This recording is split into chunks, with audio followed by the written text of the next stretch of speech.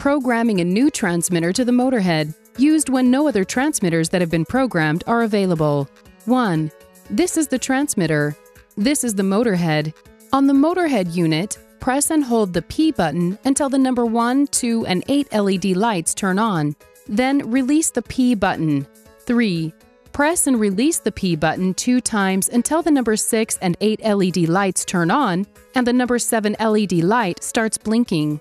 4. Press the button on the transmitter to be programmed. The number 7 LED light will blink faster. 5. On the Motorhead, press and release the P button to exit programming. Number 6. Test your remote.